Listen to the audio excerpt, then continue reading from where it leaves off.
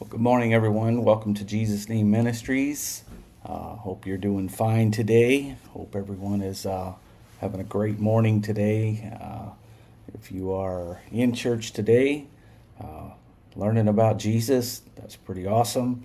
We just wanted to come on here and talk about what John 4:24 talks about, and it says honest worship. And that's going to be the subject today of our content is honest worship. Honesty is something that is not found too often today. It is a virtue that seems to be long lost in our society today, unfortunately. And so we're just going to kind of go through and read the scripture that we're going to be talking about and pulling this out of. But we're just going to kind of touch on it, and then we'll go back in and read more of that scripture in depth and kind of break it down. But I wanted to talk a little bit about the confusion. Now, we're talking about honest worship. Now, we know with honest worship, there is some dishonest worship. There is a flip side almost to everything that we experience in life. So there is a good, there's an evil, there's a right, there's a wrong, there's a sweet, there's a sour. There's a light, there's a darkness. There's a yin, there's a yang, so to speak. Anyhow, if there is a peace, then there is chaos. And so those things, if there's a right, there's a wrong again. So what we wanted to do is talk about how the differences play out. And once again, we're gonna focus on religion. And you say, well, why do we speak about religion so often? Well, because Jesus dedicated most of his ministry to religion. And if you don't believe that, you just haven't read the Gospels, because Jesus constantly railed on what was and what was failing people. What was the deceptors, those people that were just don't take my word for it, take the words of Jesus for it. Go read Matthew 23. Outside of the miracles done, the healings, the blind receiving their sight, the deaf hearing again, the lame walking again, the issue of blood being healed, the demonic spirits being people being delivered from the demonic spirits. Jesus teaching those that he had picked and chosen, and the very betrayal of those he chose. This is the story. This is the 3.5 years that that is recorded, or that has been told. That is what we have today of Jesus. And these are the stories that has made it to our ears, to our eyes, that we could read about. So how much of that validation? It is what we have today. And we can only go by what we have. And in that, we have to use the Spirit of God to discern what is lining up with what Jesus meant, and how it all jives together.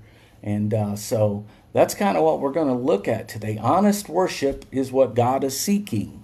And And then the confusion there.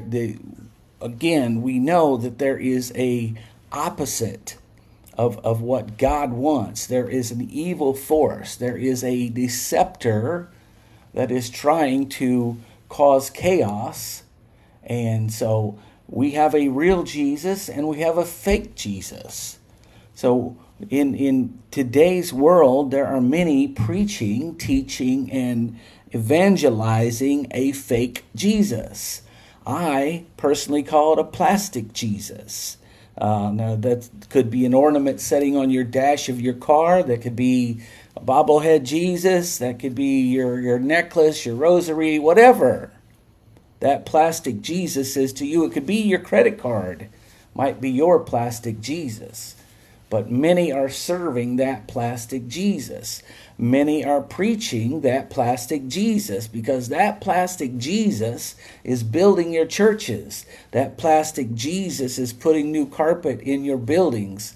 That plastic Jesus is sending these pastors and evangelists on extravagant vacations. It's buying them new cars. It's giving them wealth. And that plastic Jesus is full of cookies and cakes for those ladies' auxiliary meetings. So we have that plastic Jesus, that material Jesus that everybody wants to go to, and that's exactly what religion is today. It's that material Jesus. Nobody wants any part of that spiritual Jesus. No one wants to pick up their cross. Nobody wants to deny themselves of their desires and their flesh and the lust that they have burning within them. They don't want to give away those things. They want and want and want and want to fill the lust of their own flesh. They don't want to come under subjection to the mercy and the law of Jesus and the words of Jesus Christ. They would rather go through the chaos. They would rather see a man to tell them and point a finger at them and say, no, you can't do that, and you should do this and do that. They would rather, as Israel did when Samuel was there, he said, I want a king. I don't want God's Spirit moving on you and telling us what to do anymore. We want a king that we can manipulate. And that's exactly why people love to flock to churches. That's why they love to have a man over them so they can manipulate them, so there can be a hierarchy, so they can climb the ladder, that corporate business ladder of success that we've all been trained to see in our success. And that's exactly where we're at today with many of these churches. So anyhow, we look at religion as being chaos, confusing. How is it confusing? It's confusing because every evil work is in it. When you have people vying for positions and functions within a church, and you have a hierarchical situation, you have a man telling you that he will be your covering over you for God, and he will stand before God for you. That is a lie from hell, and that is no one but the Antichrist that they are trying to place in between you and God. They are trying to be that Antichrist, because that's the only one that is mentioned in the Bible that would come between you and God. And that is what we are talking about today. So anyhow, the confusion and every evil work. When we look at Mark 7, and we will get to John 4 soon, but I wanted to kind of mention, we want to show you that yin and yang, that positive and negative part, that chaos, that confusion. And it says that religion in Mark 7, 6, and 13, it says, well hath Isaiah prophesied of you hypocrites, as it is written, the people honoreth me with their lips, but their heart is far from me. See, there's a lot of people in religion today going to the so-called church services that are honoring him with their lips. They're calling out the name of Jesus. They're singing Kumbaya, I love you Jesus songs, but their heart is far from Jesus. They're not walking the walk. They're not interested in giving up their sin. They're not interested in applying their life to what Jesus told them to do. They're not interested in picking up a cross. They're not interested in following Jesus. They're interested in staying within the bounds of what man has told them to do. They're going to stay within that structure of that building at church, those bylaws of the church, so that they can maintain a position in a church. And it says, albeit in vain. What does in vain mean? For nothing. do they worship me, teaching for doctrines the commandments of men. These are not of God. These commandments are not of God. They're not of Jesus. They're nothing what Jesus said. Verse 8, for laying aside the commandment of God, you hold the tradition of man as the washing of pots and cups and many other such things like you do. And Jesus also railed on the scribes and Pharisees.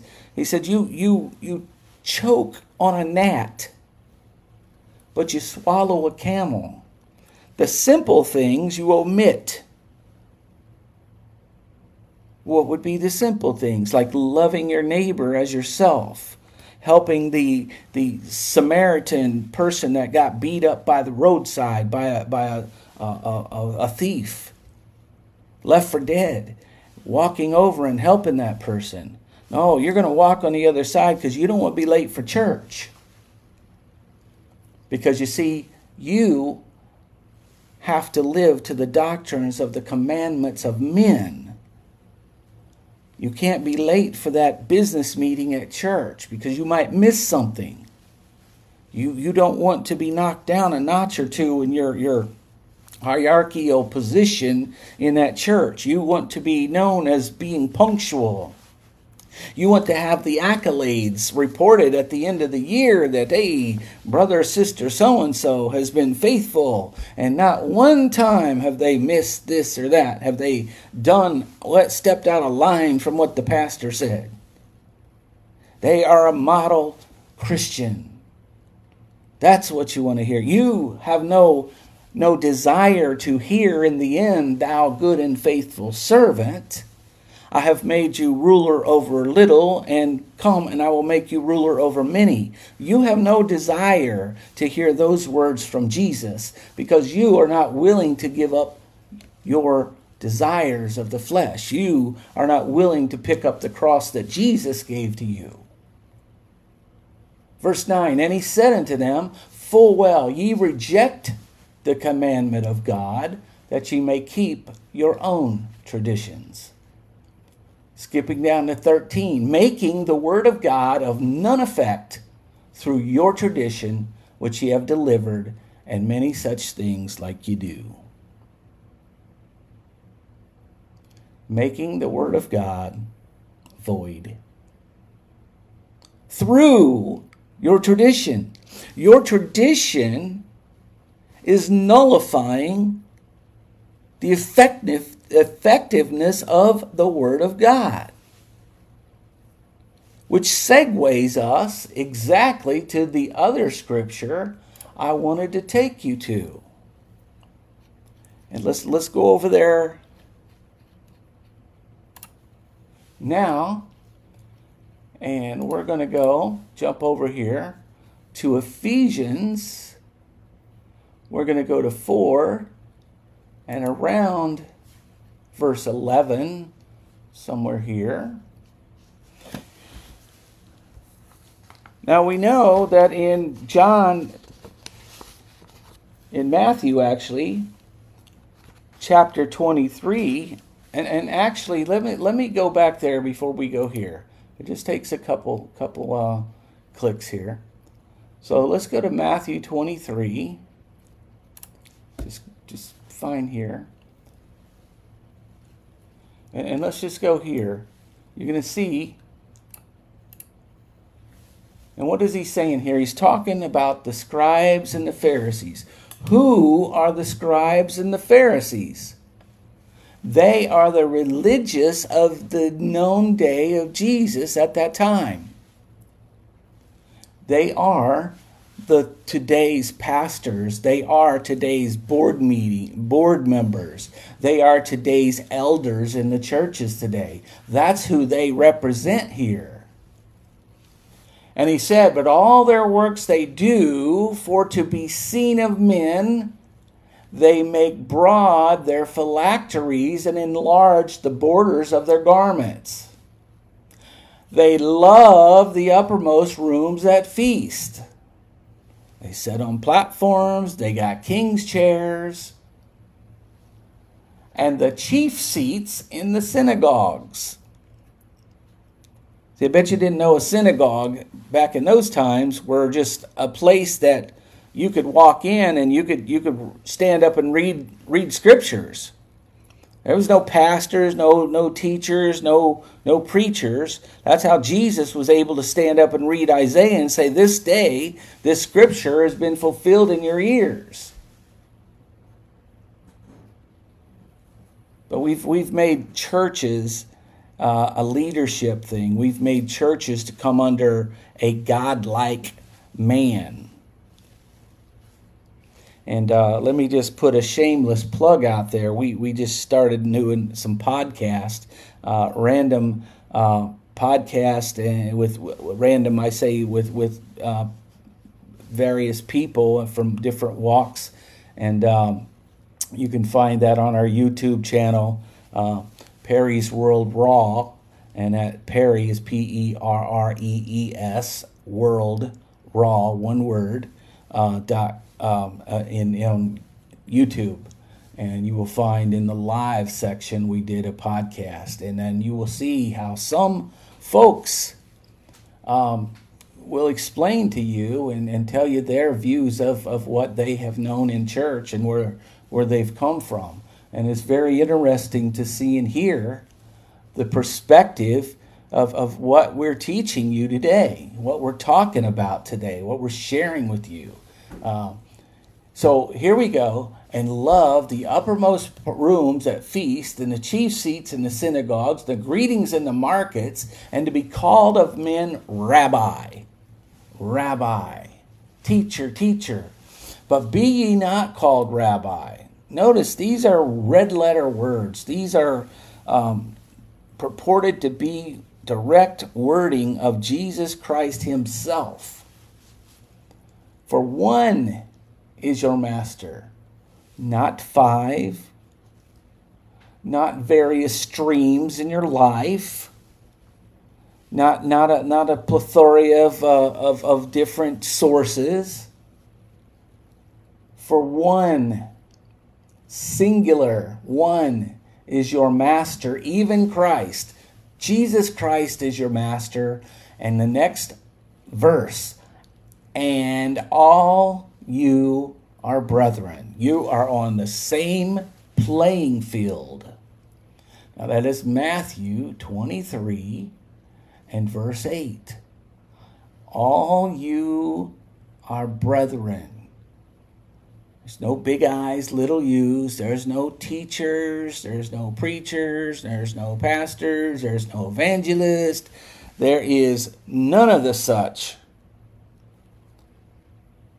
There's no apostles, prophets. There's no hierarchy in my kingdom.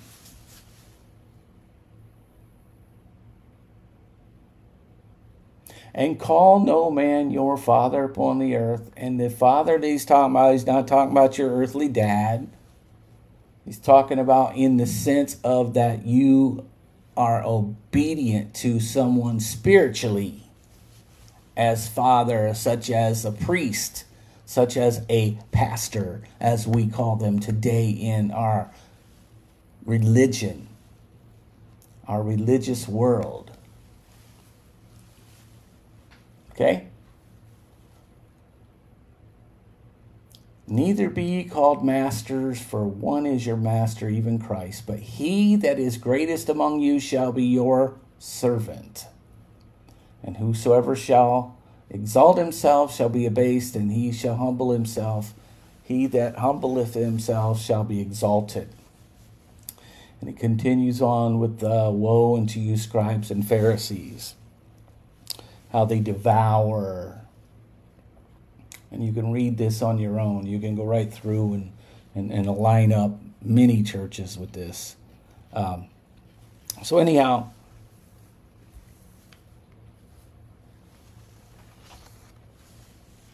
now we're going to go back to Ephesians. Ephesians 11, or 4 and 11. That's where we're going. Now, let's read this again.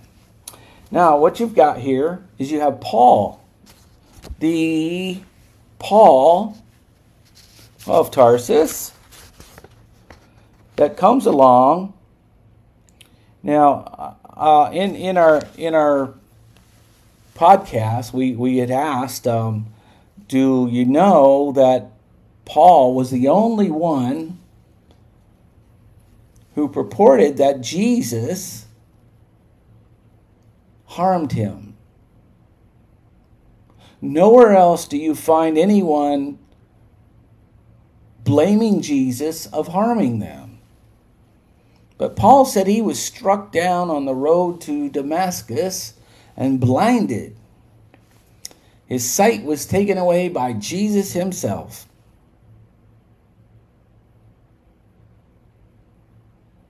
That should send red flashing lights to you. Because I've never heard of Jesus taking sight. He always gave sight. I've never heard of Jesus maiming people. I've heard of him healing people. And that should be something troubling to you. And when this is preached, when you hear that, you should question who's saying that and why would they repeat that? Why would they believe that? But you know what? We have the religious filters on. So here we go. Let's get on here. Just thought I'd throw that in there. That was free. All right. And Paul says, remember what we just read. Jesus said one master, one teacher, not many, not two, not three.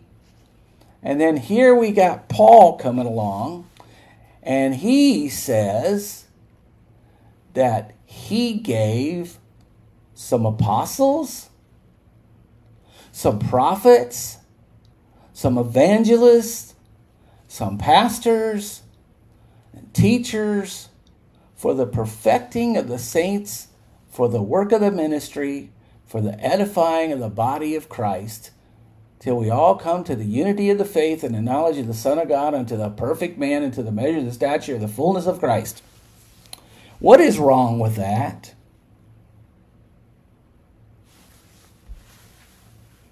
You see the old law creep? See how Paul is directly in conflict with what Jesus said? No wonder Paul you don't find anywhere where Paul has quoted sayings from Jesus. Because Paul wasn't interested in what Jesus said. Paul was creating his own religion. Paul just needed to drag Jesus along to keep our attention and keep us off the path of what he was really trying to do. And that would be to lead us away from Jesus.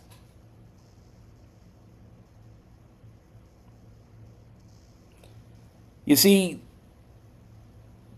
by inserting man back into the role of salvation, now, after Jesus took away, when Jesus cut down that middle wall partition, when Jesus took away the veil, and it was ripped in two, and no longer did it take a priest to go before God before or for you and I. Now we can boldly go through and come to the throne of grace through the name of Jesus, who died once and for all. But now Paul comes back in Ephesians 11 and says, guess what? It's not just one. It's not just Jesus. Matter of fact, you don't have just one master. Let me introduce to you 5 new avenues, 5 new streams for you to become perfected. This church that I'm talking about, speaking of Paul, you're going to need pastors, Back to man. This is what you need. Now, Jesus must have been lying because he said he was the only one you needed. But I'm here to tell you, he's not the only one you need. Because I'm telling you right now, you need some pastors, you need some evangelists, you need some teachers, you need some apostles. And Paul made himself an apostle. No one else called him apostle, at least from the council or original church. You can find that in the book of Acts. You could find that in Paul's letters when he complains about it. And when he basically tells those that he had converted to his teachings that they believe him, even though he may not be believed by Peter and James and John. That's who he's talking about in those scriptures. And you need some prophets. So this opens up a whole new stream, 5 new avenues for man to interject himself and say that he is called of God, to interject himself into your life and now become a stumbling block for you to make it to heaven when Jesus clearly made the way for you by his precious blood, his atonement. And now Paul is inserting that man now has a role back into your life for you to become perfected to find salvation.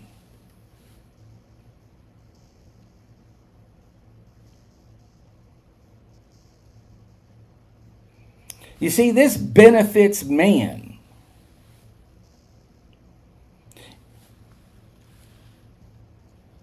It feeds man's desire to rule, to exercise his pride and his wealth. And it is his favored path to destruction. You see, this is flesh. The flesh says, give me all that I can get while I can get it. Because I'm not going anywhere after I die anyhow. The flesh is going back to the earth from whence it came. It knows this is the end for it. But the spirit will live on for an eternity. And this is where there is a battle. This is where there is an interjection that you must fight.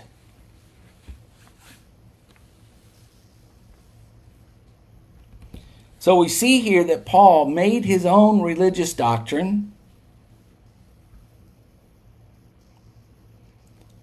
and would lead many not to, but away from Jesus.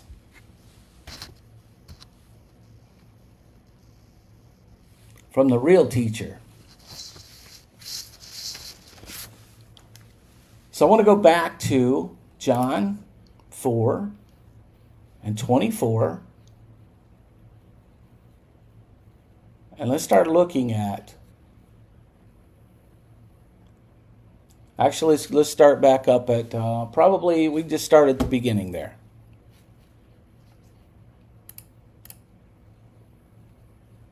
Let's start at the beginning.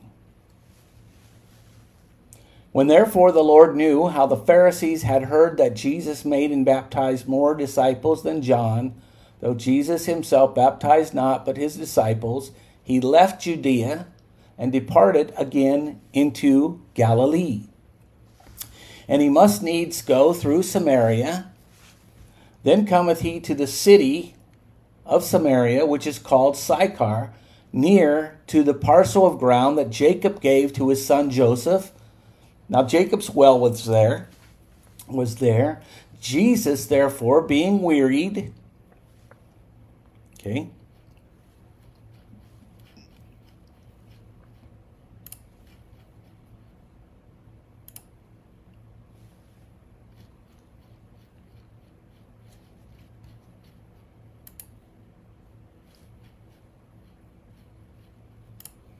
Jesus being wearied,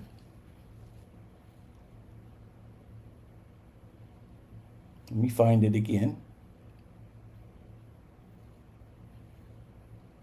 With his journey, sat thus on the well, and it was about the 6th hour. I believe that was around 9 a.m. in the morning. There cometh a woman of Samaria to draw water. Jesus saith unto her, Give me to drink. For his disciples were gone away to the city to buy meat. So he was there alone at the well, having a seat, just taking a rest. Then said the woman of Samaria unto him, How is it that you, being a Jew, are asking me to give you a drink of water? She was a little curious. Was this a trick? Which I'm a woman of Samaria. For the Jews aren't supposed to be talking with the Samaritans, let alone asking for a drink of water. And I'm just paraphrasing this to make it a little easier. This is the old English, the KJV, and I'm just trying to soften it down. You can read this in most version that you would like. Jesus answered and said unto her, If you knew the gift of God and who it is that's talking to you, give me to drink, you would have asked me, and I would have given you living water. Wow.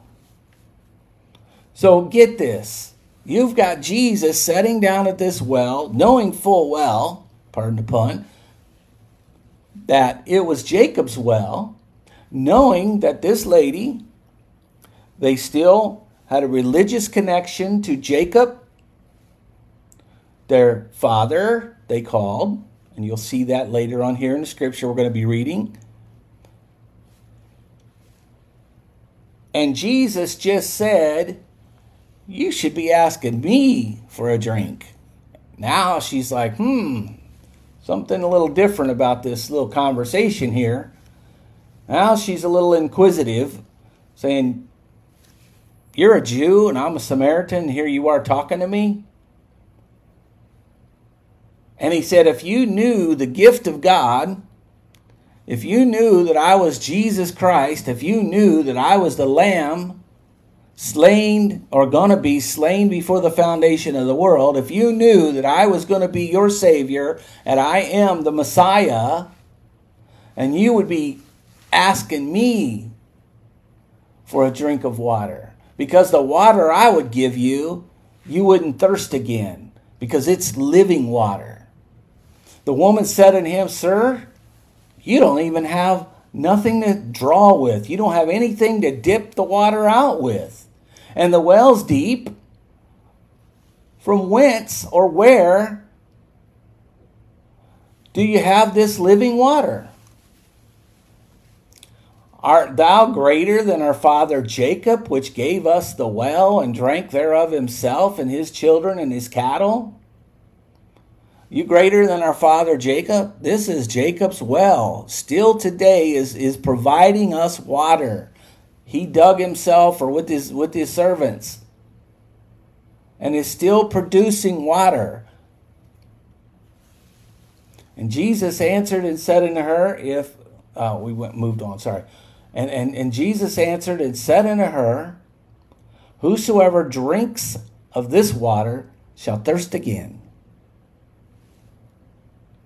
So you're drinking of Jacob's well. You're gonna have to come back and drink again, because you're gonna be thirsty again. But whoever drinks of the water that I shall give him shall never thirst. But the water that I shall give him, in him a well of water springing up into everlasting life. Now we're talking, right? Now we're talking. Everlasting life. Now, I think he's really got the woman's attention. The woman said unto him, Sir, give me this water, that I thirst not, neither come hither to draw, that I ain't got to come back here and keep taking from it. I'm tired of lugging these pails day in and day out to come get water. Jesus said unto her, go, call your husband and come on back. Jesus was baiting her. He already knew. How do I know he already knew? The woman answered and said, I have no husband. Jesus said unto her, thou hast well said. You didn't lie. You said you had no husband. For thou hast had 5 husbands, and he that you're with now is not your husband. And you didn't lie to me. You said you were honest. And the woman said unto him, Sir, I'm perceiving that you're a prophet. Our fathers worshipped in this mountain, and you say that in Jerusalem is the place where men ought to worship. Now, this is what the Jews said. Now, she's saying that, us Samaritans, now, our fathers worshipped in this mountain, but the Jews say that we have to worship in Jerusalem. And Jesus said unto her, Woman, believe me. Now, she just said that the prophets, the Jews, and the fathers, one side said they have to worship in Jerusalem. The other side says they have to worship in the mountain. And Jesus said, believe me. The hour cometh. The time is coming when you shall neither in this mountain nor in Jerusalem worship the Father. Ye worship, ye know not what. We know what we worship, for salvation is of the Jews. But the hour cometh. There's coming a time, and now is. And actually, now is the time, he said. When the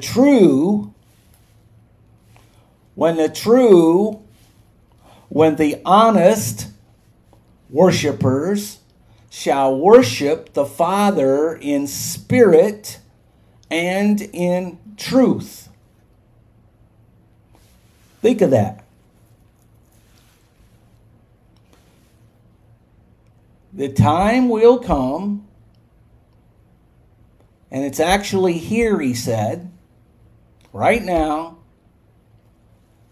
that you're not going to have to worship in the mountain, and you're not going to have to worship in Jerusalem. That you can start right now worshiping God in spirit and in truth. You can worship him in honesty.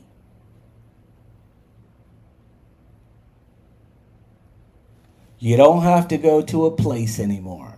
You don't have to show up at the temple. You don't have to show up at a synagogue. But you can worship God right where you are. As a matter of fact, it's preferred. As a matter of fact, let's read on. Let's go ahead.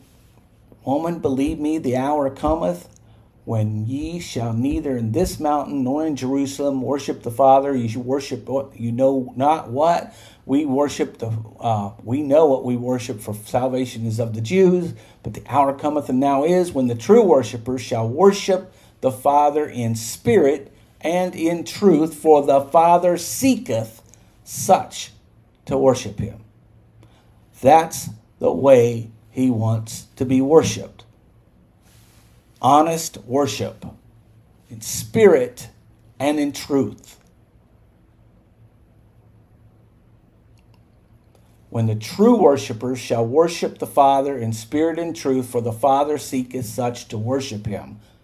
For God, verse 24, is a spirit, and they that worship him, here we go, is this an option? For they that worship him must worship him in spirit and in truth.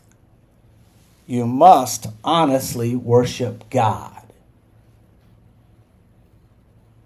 Now, I'm pretty sure there's not a whole lot of honest worshipers. Again, we go back to that plastic Jesus. We go back to that Egypt Jesus, that golden calf Jesus, that I want something material from God to be happy. God is a spirit, and they that worship him must worship him in spirit and in truth. Let's wrap this up. The woman saith unto him, I know that Messiah cometh, which is called Christ. When he is come, he will tell us all things. Jesus saith unto her, wow, man, let's feel the Lord right now. Jesus saith unto her, I that speak unto thee am he. I'm come. Here I am. It's me. And upon this came his disciples and marveled that he talked with the woman, yet no man said, What seekest thou? Or why talkest thou with her? The woman then left her water pot and went her way into the city and said to the men, Come see a man which told me all things that ever I did. Is not this the Christ? Then they went out of the city and came unto him. And in the meanwhile his disciples prayed him, saying, Master, eat. But he said unto them, I have meat to eat that you know not of. Therefore said the disciples one to another, Hath any man brought him aught to eat? Jesus saith unto them, My meat is to fulfill the will of him that sent me, and to finish his work. Say not ye that there are yet 4 months, and then cometh the harvest? Behold, I say unto you, lift up your eyes, and look on the fields, for they are white already to harvest. And he that reapeth receiveth wages, and gathereth fruit unto life eternal, that both he that soweth and he that reapeth may rejoice together. And herein is that true saying, one soweth, another reapeth. I sent you to reap that whereon ye bestowed no labor. Other men labored, and ye are entered into their labors. And here we are. And many of the Samaritans of that city believed on him for the sayings of the woman. And this is very notable here. They believed on Jesus by the witness of the woman, which testified. And I present to you today, Jesus never talked about preachers. Jesus never talked about pastors. Jesus never sanctioned any of those ministries that Paul mentions. They were to become witnesses. What is a witness? You tell them what you observed of Jesus, what he tells you, what he does for you, how he works in your life, and how you found him. You are his witness. You are not his preacher. You are not his teacher. You are not his pastor. You are not his apostle. You are not his prophet. You are his witness.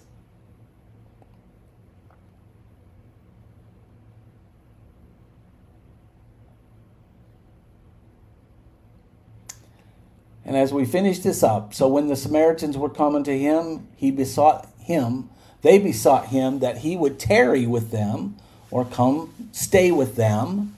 And he abode there for 2 days. Jesus went back with them for 2 days in Samaria, and many more believed because of his own word. And said unto the woman, Now we believe, not because of your saying, not because of what you witnessed, for we have heard him ourselves. And I will tell you today, you too can hear him for yourself. You don't need to just have my witness.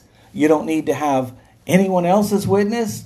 But you can talk to Jesus right now, anytime, any given day, by the mention of his name, and he will connect with you. You read his word, learn about him. He said, I am meek and lowly, and I will reach out to you. He said it to the woman, now we believe, not because of your saying, for we have heard him ourselves, and now that this is indeed, and we know that this is indeed the Christ. You know what they mean by that? This is the Messiah, the Savior of the world. After 2 days, he departed thence and went into Galilee. And I hope there was something that would bring you closer to Jesus today with this ministry, with the words that we have tried to share with you. I have a lot more notes. We have a lot more slides. I'm not going to go into them today to belabor. I feel the message has been given. We have a whole lot more slides that we could go through. I will not go through them and use up any more of your time. I appreciate those. I'll just quickly run through the sets here. But maybe we'll get back into these sometime. But there is lots of preparation that we try to put into this, and the love of God, we just want to share with you and give you the best chance to make heaven your home and be a witness to God. I'm not your teacher. The Holy Ghost is your teacher. He said he will not leave you comfortless, but he will come to you. John 14:18. He said, even the Spirit of truth, whom the world cannot receive because it seeth him not. Those folks looking for that plastic Jesus are not going to find him. They will not see him because they're looking to the world. That plastic Jesus is the world. They're looking for the hype. They're looking for the power. They're looking for the position. They're not going to find him in the power of peace. It's going to be chaos. Neither knoweth him, but ye know him, for he dwelleth in you and shall be in you. And Matthew 24:4 says, and Jesus answered and said unto them, they asked him. This is where they asked him. If you go to Matthew 24, start at the beginning. His disciples said, Lord, what are going to be the signs in the end of your coming? And his first thing out of his mouth was, take heed that no man deceive you. Did he say the devil? Did he say, oh, don't just stay clear of the devil and you'll be all right? Nope. He said, man. Who is at the top of every church? Our known modern churches today. Man. If that don't tell you something, I don't know what to tell you. 1 John, we'll end with this here today. And we'll read two different translations here. King James Version said, these things have I written unto you concerning them that seduce you.